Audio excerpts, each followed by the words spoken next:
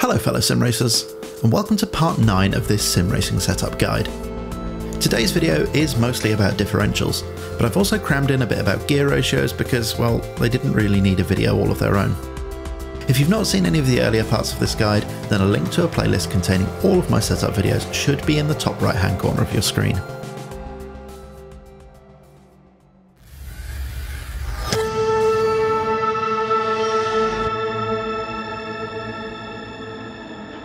Gear ratios and differentials aren't really all that related, aside from being elements of the drivetrain, and honestly, their being included in the same video has everything to do with how I wanted to structure the series and not for any practical or technical reason.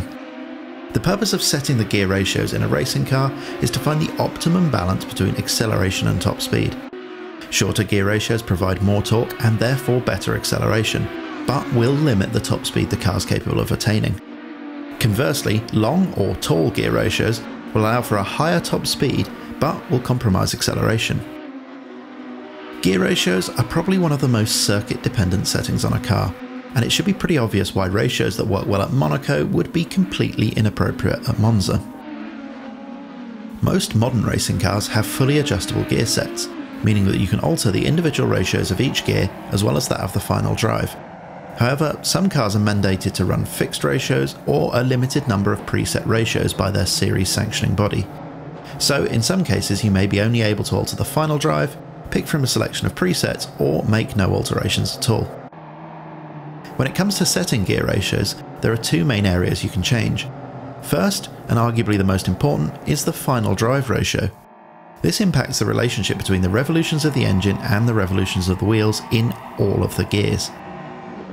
In a lot of cases, adjusting the final drive ratio is all that you really need to do to maximise performance, and thankfully, getting the final drive setting into the right ballpark is usually pretty straightforward. The goal is to run the shortest final drive ratio possible without sacrificing top speed at the end of the straights, thereby finding a good compromise between acceleration and top speed. The approach most people take is to see if they're hitting the rev limiter in top gear on the longest straight. If you're hitting the rev limiter a long way before the braking zone, you need longer gearing. If you're not hitting the rev limiter at all, you should shorten the final drive because you're wasting potential acceleration.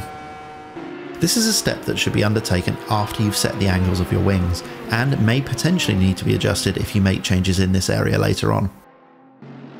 Another consideration, depending on the car, is DRS. If you're already on the rev limiter when you pop the wing, it's not going to make you go any faster. So if you're running in a series that relies on DRS, you may want to consider leaving a bit of spare rev range available for those aero-assisted overtakes. In addition to altering the final drive ratio, you can also change the ratio of each individual gear. Most default setups will have evenly spaced gear ratios, as this provides a reasonably even acceleration across the entire speed range of the car. But you may find that there are points in a circuit where you feel like the car is in the wrong gear, or you have to change it at an inopportune moment. For example, immediately before a braking zone or in the middle of a corner. If this is the case, you can try altering one or more of the individual ratios to compensate, but make sure you're not sacrificing lap time. Furthermore, if you're racing in a series with standing starts, it can also be beneficial to alter first gear to aid traction off the line. If you have too much wheel spin, you can lengthen the first gear, and if you're bogging down, shortening first gear can help. However, this will compromise anywhere else you may need to use first gear on the circuit, so do so with caution. Finally, another common approach is to shorten the first 2 or 3 gears to provide more low-end acceleration out of the corners, and this can be very beneficial at some of the more stop-start tracks. For those that aren't aware, the differential is a component of a car's drivetrain that allows both driven wheels to rotate at different speeds, and more importantly, rotate independently of each other. This is desirable because, during cornering, the wheels on the outside of the car have to travel a greater distance than those on the inside. Therefore, the outer wheels must rotate at a faster rate to maintain contact with the tarmac. The downside of a traditional open differential, like you'll find in everyday road cars, is that they send more power to the wheel with the least grip, and if one wheel has no grip at all, it will send all of the power there. That's rarely an issue on the shopping run in your Ford Focus. It's nice and safe and it helps preserve tyre life, but it's not quick. So, performance cars tend to have some kind of locking or more likely limited slip differential that's designed to limit the independency of both wheels. Or, to put it another way, a limited slip diff allows both driven wheels to rotate at different speeds, but it reduces the variance in power that's sent to each wheel. So to go back to the earlier example, a car with a limited slip diff doesn't send 100% of the power to the wheel with no grip. This is important for racing cars because during cornering, braking and accelerating, it's rare that both driven wheels have equal grip. And not only is sending more power to the wheel with least grip a waste of energy, it can also upset the balance of a car, but more on that later in the video. A differential that allows both tyres to move completely independently of each other is described as open. An open differential makes for a very agile car at turning, but that comes at a cost. More power will be delivered to the wheel on the inside during cornering, and as you'll remember from previous videos, this is the wheel with least grip. Conversely, a differential that forces both wheels to rotate at the same speed is described as closed or locked. A locked differential provides excellent straight line traction, as both wheels are delivered an equal portion of the power. However, the downside is that during cornering, one wheel will be forced to rotate at the wrong speed, upsetting the balance and causing excessive tyre wear. So like almost everything about car setup, setting the differential is all about finding the middle ground.